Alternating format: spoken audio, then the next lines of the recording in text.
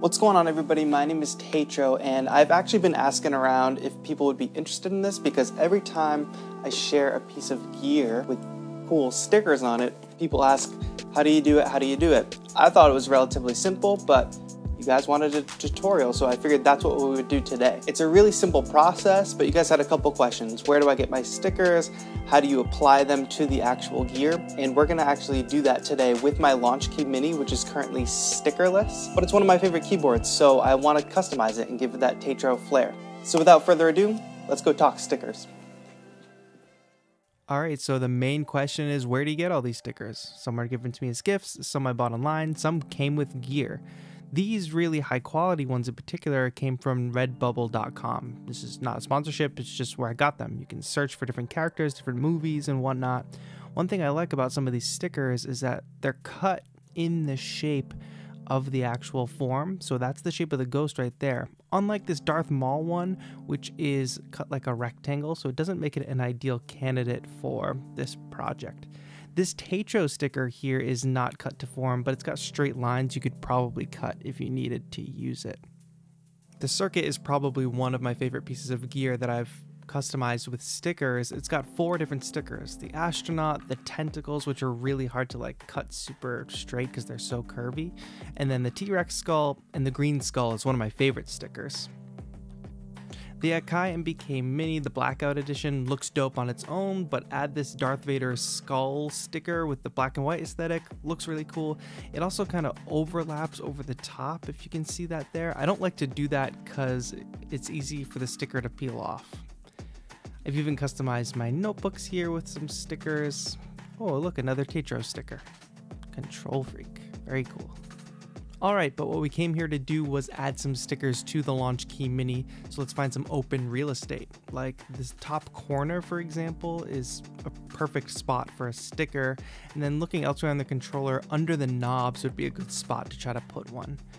The tool that we're going to be using today is this really simple but sharp razor blade that you can get in some pharmacies. Some people use them for shaving. They're kind of like a scalpel. But you can usually get them in like a CVS or something. They're very sharp, so just be careful. So since we said we're going to put some stickers under the knobs, we're going to start by removing the knobs. On lots of gear, you can very easily, carefully wiggle and turn these knobs to pull them out very carefully, but just be careful because you don't know if gear can have knobs removed, which with the Blackout MPK Mini, I wasn't able to remove the knobs. They felt stuck. I tried to use the little scalpel to get under there and pop them off, but could not do it, which is odd because on the proper MPK Mini, I could pretty easily get those knobs off using the scalpel to kind of get under there. The knobs come right off. So just be careful, don't force anything. Back to the launch key here. We've got all the knobs off, so that's easy. Let's first put our little ghost sticker up in the corner, which is going to be the easiest spot for us to put a sticker because there's not a lot to cut around, only a couple buttons.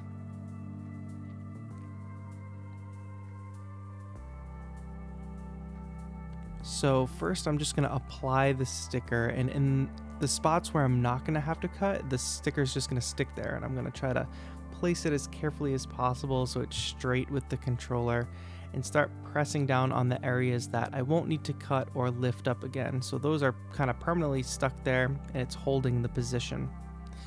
Now you notice the buttons underneath, those are where we're gonna have to do some cutting. And a lot of these controllers, it's fairly easy to do, especially if you have an opening. There's little gaps between the buttons and the plastic of the controller that this blade fits perfectly in. So if I smooth down the sticker near that edge and I just carefully run the blade inside of that groove between the button and the plastic, I can make a really clean cut. And I do that across the top of the button and up the side of the button in that little groove, and I can remove that little piece that was the corner of the button very, very easily. Next, I'm cutting around a couple buttons that are completely under the sticker, so I don't have an easy opening like with the last one. So I'm just using the blade to try to feel where that crevice is between the button and the plastic. And when I feel like I found it, I use a gentle amount of force to just push right into that crevice and cut around it the same exact way, around all 4 sides of the button. start smoothing down the edges, and now just cutting off these little tips that overlap these bottom buttons here. It's worth noting that wherever you put your sticker, you're going to cover up whatever text is on the controller. So just make sure you know your controller and you know the functions, or you're prepared to, Google what those functions are, because it's going to be blocked by your sticker. Smooth out the edges, and now we've pretty much got our ghost planted there. And I think it looks pretty good. We've got really clean edges cut around those buttons, a few bubbles, so I didn't do it perfectly, but the more careful and patient you are, the closer you can get it to perfect. Alright, next the hardest part is choosing the sticker for the knobs. Now obviously that sticker is ginormous, that's not going to really work well. Maybe this ghost could work, but I don't love how it's kind of vertically oriented. I wanted something more wide to go across a few of those knobs, and I need to make sure that it can stick up between the knobs, or else the knobs are just going to block whatever the sticker is. Darth Vader looks like he can fit pretty well. It looks like his head is small enough to fit between the buttons. He can kind of hang between the pads, so let's go ahead and put that one on.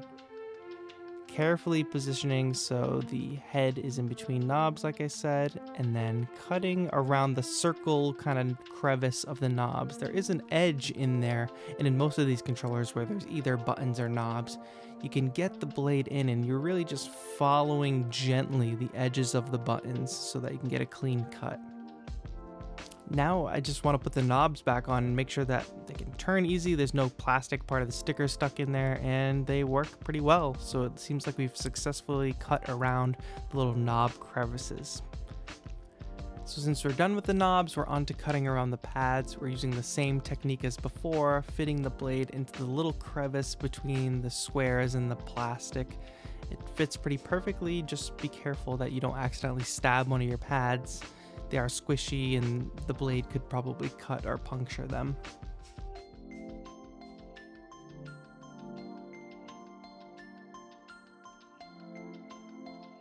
And there you have it, just peeling off that last piece. It looks like now Mummy Darth Vader is behind the pads.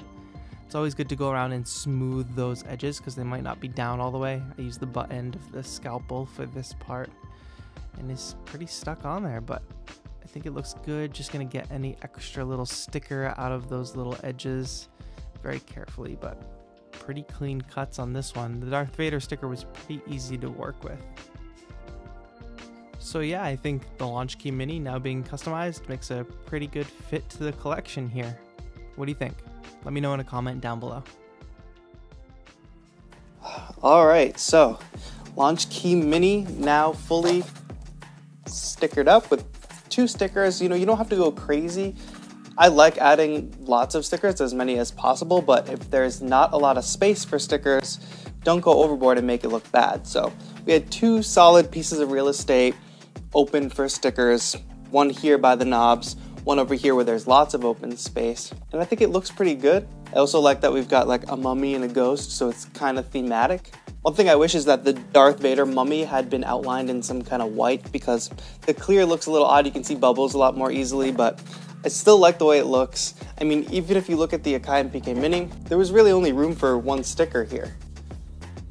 And it's a black and white sticker that goes along with kind of the blackout theme of the MPK here. So I think aesthetically, it looks pretty dope.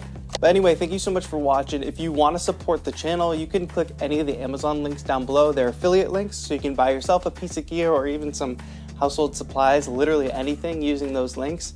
And I get a little kickback and it helps support the channel. You can also pick up TAETRO stickers for your gear at taetro.com/merch. I'll leave a link in the description. So by picking up a sticker or a hoodie, you are really helping out the channel and making it so I can bring more videos and more information out to home studio producers. And of course, if you don't have any cash, that's fine too, because you can always click subscribe if you enjoy live electronic music performances, tutorials, and content to make you a more productive producer. And even just giving this video a thumbs up or leaving a comment shows me that you're there and that you support the channel. Thank you so much for watching. This has been TAETRO. Have a good one.